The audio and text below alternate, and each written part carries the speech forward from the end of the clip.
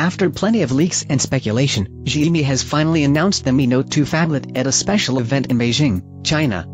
As expected, the successor to the impressive Xiaomi Mi Note includes a dual curved edge display akin to the Samsung Galaxy Note 7, and beneath the panel, there is plenty of firepower.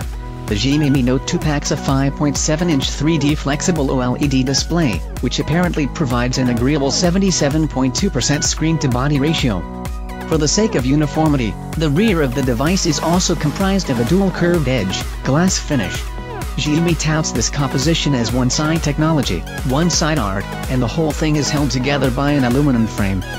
Like a number of recent flagships including the company's very own Mi 5 Plus, the Mi Note 2 arrives with Qualcomm's Snapdragon 821 chipset, 2.35 GHz.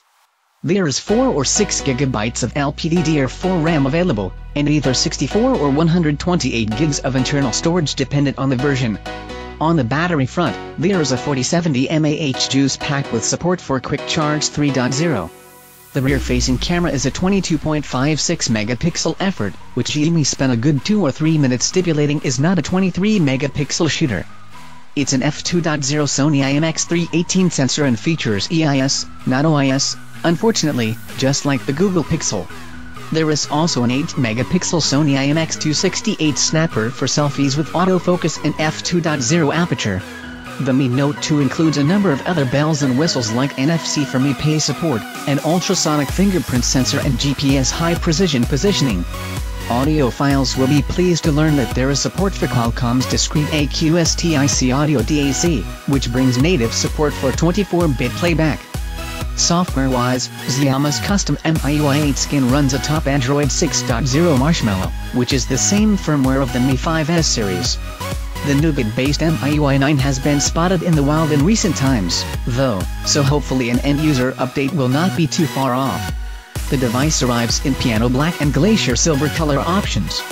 The version with 4 GB RAM and 64 GB storage arrives at the cost of 2,799 yuan, or around $413. The 6 GB and 128 GB version is 3,299 yuan, which equates to about $487.